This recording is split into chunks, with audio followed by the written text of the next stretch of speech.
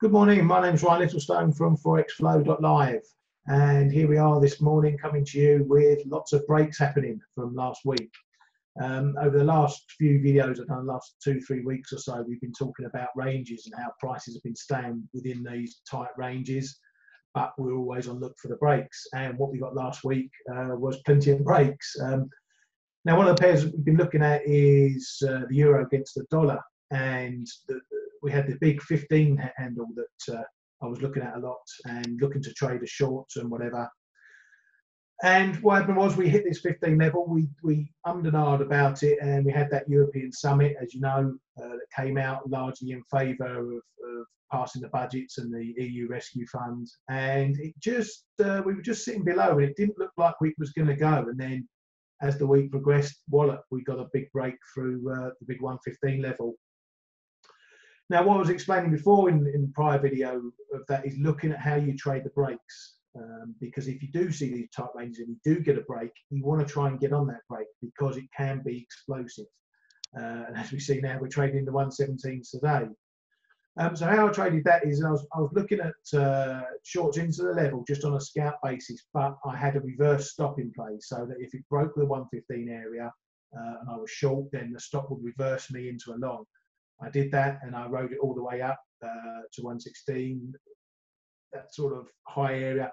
But then I got hit on my trailer as we sort of dip below.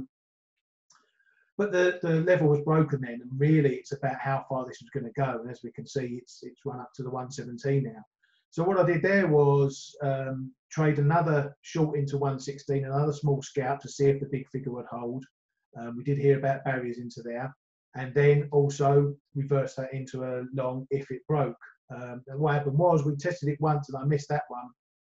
I traded it again into sort of 115.95, but we started nudging it and started breaking it. And I didn't like the price action, so I folded my short, and as soon as it went through, I changed it into a long at 116.06. Rode that all the way up, and I'm still in that position at the moment, chopping and slicing on the way, bringing the trading stop up behind.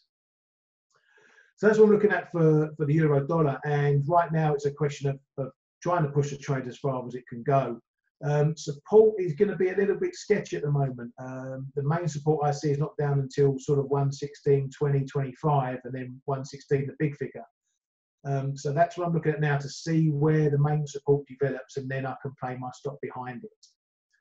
Now just moving on quickly to another pair that I spoke about a couple of weeks ago, and that's the dollar yen.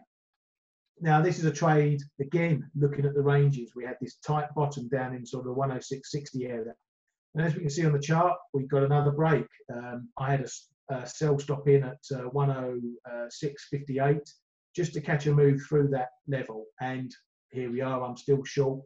And I chopped some off at 105.65 this morning. And I'm happy to run this short still, bring it down lower, see if there's any further breaks.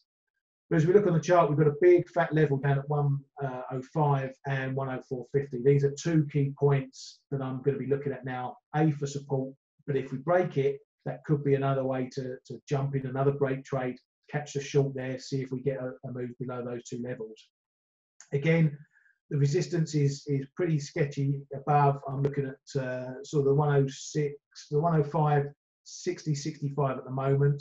Then it's not back up until sort of the 106 area, 106.20, that sort of area.